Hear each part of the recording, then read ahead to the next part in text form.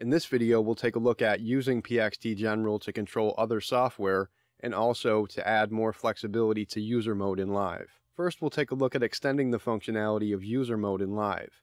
In case you're not aware, you can switch to user mode with the user button. All of the controls that aren't used by PXT-General can be customized. You can do these customizations with the user assignments editor. In this editor, all of the controls on the gray background are referred to as global controls, and these can be edited by just clicking on the control. When editing buttons, you'll first select the type. There's 3 types available: CCs, Notes, and MCU button, which we'll come back to in a little bit.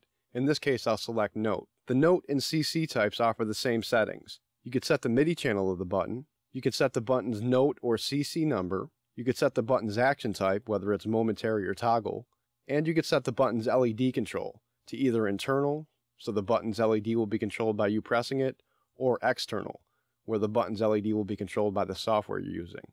Here I'll select external because the parameter I'm going to be controlling sends feedback. I'll map this button to the mute switches of my return tracks. Now you can't see it very well in this video, but the LED state is being updated according to the mute state of these tracks. As another example, I'm going to set up the in and out button so they can be used for controlling punch in and out in Live. Now punch in and out don't send feedback, so here I'm going to leave the LED state to internal.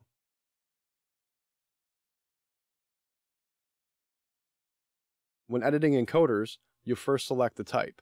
There's 3 types available: relative, which sends increase-decrease values; absolute, which sends values in the range of 0 through 127, and MCU encoder, which we'll come back to in a little bit. The relative and absolute types offer the same settings. You could set the encoder's MIDI channel, and you could set its CC number. For this example, I'll map this encoder to global quantization.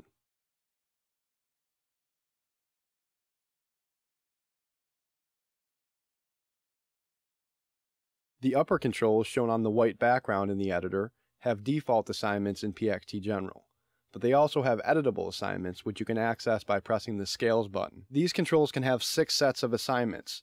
You can switch between those in the editor with the mode buttons, or from the controller with the encoder mode buttons. The settings available for the encoders are the same as the settings that we saw with global encoders. The settings for the buttons are mostly the same as what we saw with global buttons, except you can also select an LED on and LED off value. You can edit settings for all the controls in a group by clicking Edit All. In this case, I'll set the LED control to external for all these buttons. You can also edit the information that's shown in the display. For each display line, you can choose to have it display custom text or the values of the encoders. For the first display line, I'll enter some custom text. This will be used to indicate the parameters that the encoders are controlling.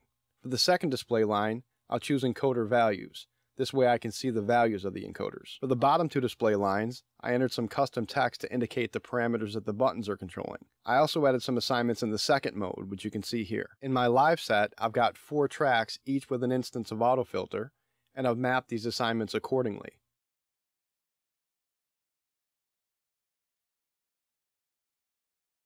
PXT-General also provides Mackie Control Universal, or MCU, emulation.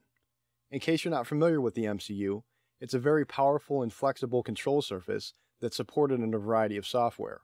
By providing emulation, we're able to trick software into thinking that push is an actual MCU.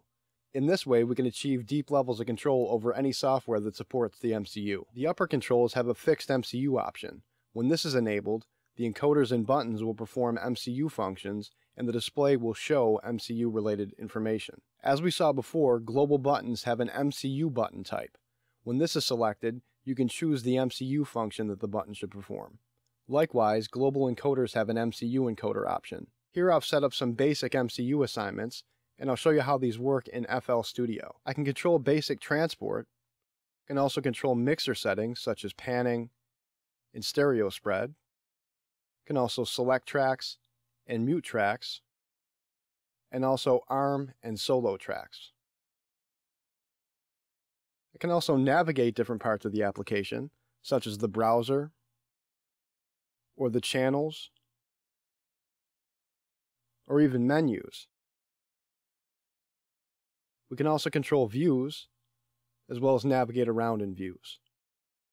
The track selection and track state buttons can also send keystrokes, keystroke combinations, or keyboard macros. These can be edited in the macro editor. Each of these buttons can have 2 different macro assignments, a default assignment and a shifted assignment that you access when the shift button is pressed. For each assignment, you can specify the name. This is the name that will be shown in the display.